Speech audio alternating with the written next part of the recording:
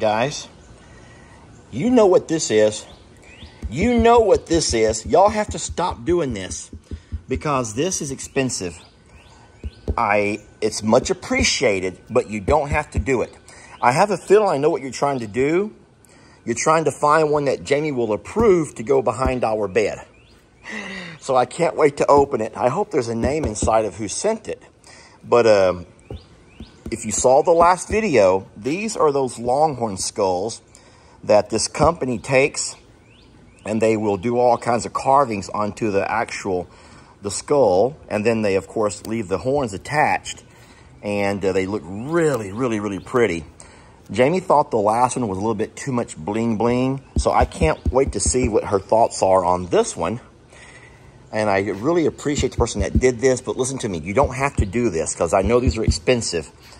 And I promise you I appreciate it, and I'll put it to good use. I just got to find me a place to put them. Okay, so I was just showing the boys, Connor and Lex. Where's Lex going? So Connor and Lex are here in the house, and I was showing them the packaging that this one came in. But I want you to look at the size difference in the new package. So however long that one right there, however big that one right there is, this one over here, Connor, is not quite double the size, but it's going to be significantly longer. Oh boy. Hide. No, don't hide. This is going to be the reaction that we worry about here. This is going to be the reaction that we worry about here. Here she comes. Oh no, she doesn't want to come in the house. Oh no, she's slumped her shoulders. Gross from outside. Guess what I got? I want you to notice that Jamie, stop the whines. Listen though, look at the size difference in the new package. Wait a minute. So is this like a his and hers thing? That thing's huge. Because it is, it's huge. It came in this box. So can you imagine what's going to be in this new box, being it so much longer? How did that even fit in that box? The horns come off. Yeah. Oh, yeah. So the horns come off. The horns were separated. So they put the horns stacked on and then like... Yeah, and with the head. Y'all want to open it? Yes. There you go. All right, perfect. That's 2. Oh, you have a lot more to go, Lex. You want to put your hair in a ponytail or out of your face? And that's 3. Thank you. Then there's this one and there's this one. I'll put them all in my pocket. Don't step on your phone. Wait, some of them are taped. We'll move that tape off of there. Make it look like we aren't home. That's 4. Because we kind of look homeless right now. That's a good job, Lex. That's 5. All right, big moment. Connor says just use a crowbar. You can't wait any longer. All righty. You gotta like do like a 3, 2, 1, like make it dramatic. Oh, okay. Well, wait. The tape still has it closed over on the end, so we got to get the tape off over here. All right, the moment of truth. Go ahead, Connor. Pop the top. I hope it's not a snake in there. Ah! Scared me. Oh my gosh, the bubble wrap. Let's go. Oh, I can see it. I can see something. Oh, okay. Maggie, pop the bubble wrap. Okay. Maggie, Can you pull that horn out of there very carefully? Unwrap the horns. This has like a table mount. Careful with the horns, though. Yeah, be very careful. Don't break them. So the horns are not as long as the other ones were. So I wonder why the box is so much longer. It has to be this and to get all that to fit. Lex, put that horn up alongside one of the other horns to see how much difference there are in sizes.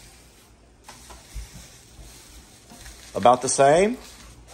Shorter, longer?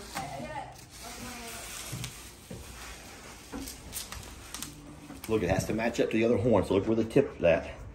If the tip over here is going up, that tip has to be going up also. There you go. Okay. All right, you found it. Now work it on there.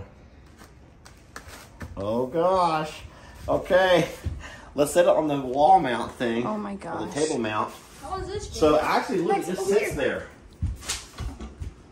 Jamie, I think it just sits on it. Okay. I don't know for a What fact. is this? What is this? It's just heavy. Face phone could fit in here. Wait, size comparison. So, all right, turn it around a little bit facing me so I can see. Lex, bring that one over here so we can give people a chance to see them both. Connor, you scared me, son. I'm nervous about that. You don't think that's the right way? I'm just nervous. Like, the If pole's it- gonna, like, someone's gonna run into it. Bro, Someone- if Does that it feel like falls, it's wobbly, like it could fall? If that falls, it's going straight to the floor. No, it doesn't feel like it's gonna fall. So it's pretty, so sitting on the mantle or sitting somewhere secured, it would be fine. Can I help you? So look at the design here. So it's pretty hardcore. These folks are pretty hardcore. Yeah. And so out of the two, so you could actually probably put that on the same mount. Why couldn't you? Yeah. You could probably use that same mount.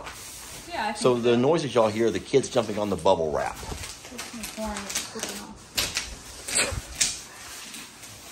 Well, Jamie, I don't know what to tell you, but they're pretty neat. They're very intricate, and I think it's a really clever gift. Yeah, it's a very clever gift. Lex, you almost got a horn right in your behind. Like, I don't know if I should move or not move. That horn, son. So the newer one, the gray one, I think that the colors are more us, if that makes any sense to you. Not quite so flashy. It does have a lot of skeletons like engraved on it, which just makes it a little bit, I don't know what people are going to say about this, Jamie.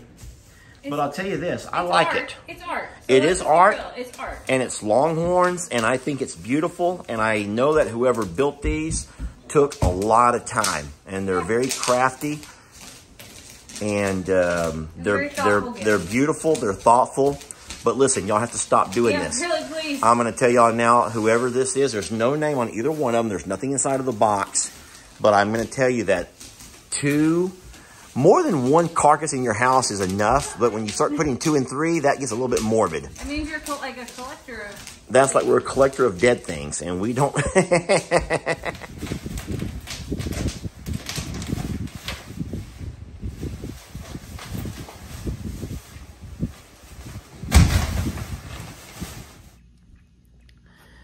Hey folks, Longhorn Lester, and I'm coming to you from the kitchen area over here at Longhorn Lester's here in my shop.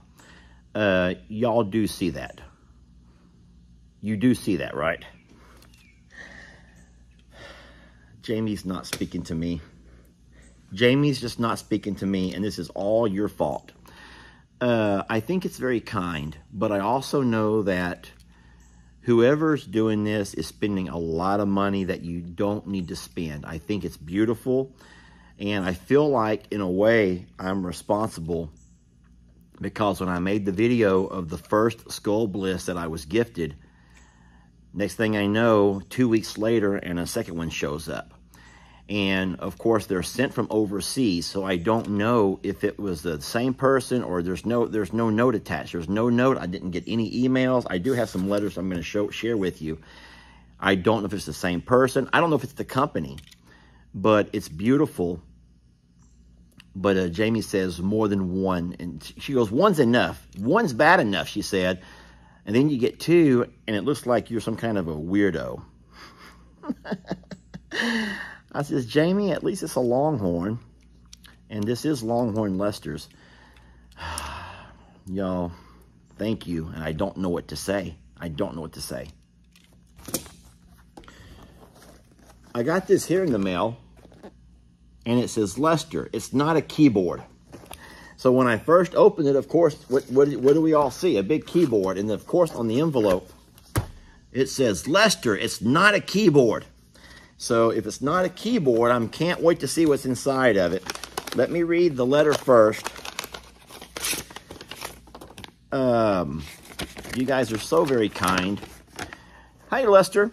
A couple of weeks ago, you made a video about your auger drill struggling with roots. That is true. Yes, there's a lot of roots here at Longhorn Lester's. You then said that you need an axe, but didn't know where to get one because people don't really work with axes anymore. That is true. I did say that. And from what I know, people don't use an axe anymore. So guess what I'm sending you?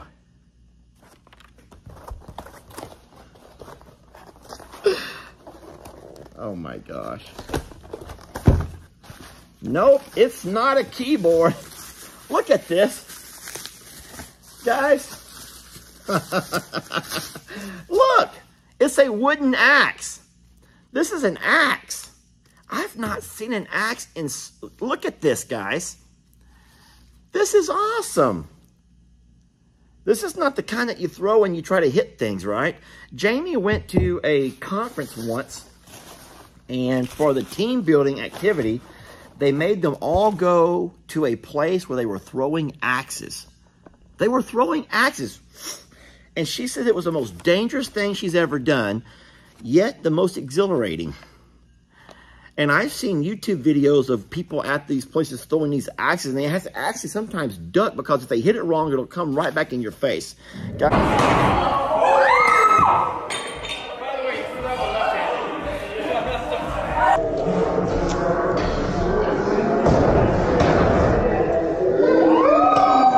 I can promise you I will not be throwing this axe. But what I will do is next time I see a good root, I will take this axe to work on it. Thank you very much. Right, so the note goes on. You're doing a really amazing job at Longhorn Lester's. I'm also happy to hear that Annie might be pregnant and that you have been contacting your Longhorn breeding neighbor. Yes, my neighbor and I have actually become friends. We've done several things together. I went and bought hay off of his pastures. That was this week. I've also gone to look at a contraption that he built where he puts his hay so the Longhorns can get to it easy enough, yet they can't play that silly horn game where they like to pull that string and wrap their heads all up in it. And so I'm actually going to purchase one of those from him as well. That's going to be next payday. Those things are pretty expensive. It's really thick and heavy gauged welded metal, steel. And so thank you very much. Let me read the name on that. This is Gabriella from Germany. Thank you, Gabriella. And that's a beautiful name. Over here's one that I got, and it says, it's okay to read on a video. It's okay to read on a video. I guess y'all know that there's been times where I've started reading letters, and I end up having to stop because the letter begins to talk about something personal, or I've gotten myself emotional. Oh, Top Dad. Look at this. Celebrating you today and the amazing things that you do year-round. And what she's done is gone by and written down almost every animal's name she can think of. And she's got a lot of them. I'm going to read y'all just a few. Copper, ONG, Brady, Sissy, Roxy, Tex, Fluffy Kitty, Pig Newton, Thelma, Debbie from Dallas, Louise, Dixie, Maverick, Kate. She even named some of Jamie's ducks, the Dark Knight, Lieutenant Dan, Pearl, Gracie. Guys, she has gone, listen, I'm stopping already because she has gone by Ringo, Moo, Santana, Adam or Steve, Tiny Tim, Wanda from Waco, Peepath. She has done it all. Who is this from? Is there a name on this anywhere? She put Carl. Who is this from? The one thing she did not do was put her name. Wait, on the back. It said, oh, well, there it is. This is from Anna, and she's in New Mexico. What is this? God, I did not know what this was at first. It looks like one of our ostrich babies. This looks like one of our ostrich babies. It's called, I saw something on here, Jelly Kitty, Jelly Cat. Jelly Cat. Now, this is not a chew toy. This would not be a chew toy. It just must be a name brand, Jelly Cat. And it's a baby ostrich. And that's adorable. Now, the only problem with this over here, seriously, there's absolutely, well, there are some of these thingamajigs. Here we go. Found it. Lester and Jamie, thank you for all the great daily entertainment. I, too, suffer through depression and anxiety. This is for your barndominium, a forever friend. Nancy, and so, okay, so from California, Nancy Waters. Thank you very much, Nancy from California. And she wants me to put this in the barndominium. And I can definitely do that. I'm going to set it on the couch in the barndominium. So it'll be sit there and greet us every time we walk in. That's beautiful. All right. Oh, my goodness. Look, this is to Fiona and Mildred. To Fiona and Mildred, welcome to the family. It comes from Lisa, and she says she's a faithful follower. Oh, I still like going with the word family. It's part of the family, our extended family. So Lisa says, okay, she has a couple of things here. So Lester and Jamie, a little something for these new pups to enjoy while they're adjusting to their new life on the LHL Ranch. Longhorn Lester. Can y'all believe that? This is still so surreal for me. I think I'm shaking the table. I love watching your videos. You keep them coming. Don't let the negative shit that social media folks throws out there get you down. Keep rolling your way. And that's the way. Listen, man, it's true, y'all. People have been in quite the funk lately. And I'm not blaming it on the people. I'm blaming it on just the times that we live in. Gas is so expensive. The heat, and it's only June. You have a whole lot of things going on in the world that scares you. You can't find things that, you used to buy. You can't afford to do a lot that you used to afford to do. You still got the threat of COVID here and there. And just, man, there's a lot going on. Wildfires and natural disasters of all sorts. And it's scary times. And so sometimes people begin to get all these things built up and they just want an outlet. They just want an outlet. And so sometimes there's no one to talk to except for us. And so we put a video out, and in that little space that says comments, they're allowed to use that as an outlet. And so sometimes when you're reading those comments and you hear such negative and mean things, I don't really think that people are all that bad. And I know that you know that we're not all that bad. I just think that you have a lot of stuff built up and you're scared. And I understand that. And we try to keep it a peaceful place and a happy place and a loving place. But I also know that sometimes people need to talk. They need to vent. They need to let some stuff out. And you've been open and allowed me to vent before. And so I just would ask that you just try to keep it respectful and just try to keep it respectful, especially of each other. We don't want to have the pages become where we fight and argue over things that we have no control over. Very kind of you. Now she has a note to Fiona and Millie. There's some dog beds to keep you warm in the winter, dog toys, tough ones, so you don't chew everything inside over at Longhorn Lester's. Your daddy has enough to do on the ranch other than fix what you're going to break. Boy, if you only knew. There's a chuck it so he can throw you the ball far. You'll both be pooped by the end of the day. And of course, there's snacks. Chewy's will deliver directly to you. Oh, your personalized Yeti dog bowls will be coming soon. You made it to the best family as a rescue. Why am I going to cry? How about that? I'm a man holding an axe. Do not make me cry. Do not make me cry. I'm a man holding an axe. I'm going to put the end on it so I don't end up doing something crazy. Why did that make me emotional? Because I'm hot. See, I'm hot. And when you get hot, you get stressed. You ain't no rain. There's no air. And I'm getting stressed. And all of a sudden, I start crying. Where did that come from? Okay, this last one. It says to Lester and Jamie. And then on the back, it says, make sure you read this before opening the gold envelope. Grandma Betty. And it says, read this now. You must read it before I send the gold envelope. On second thought, the closer to July 4th, the better for the gold envelope. So I'm going to read this letter now. Okay, Lester and Jamie. Oh, no. I'm 77 years old. I'm so slow. I said I was working on something to send you, and now you just said you're not going to do any more gifts and goodies.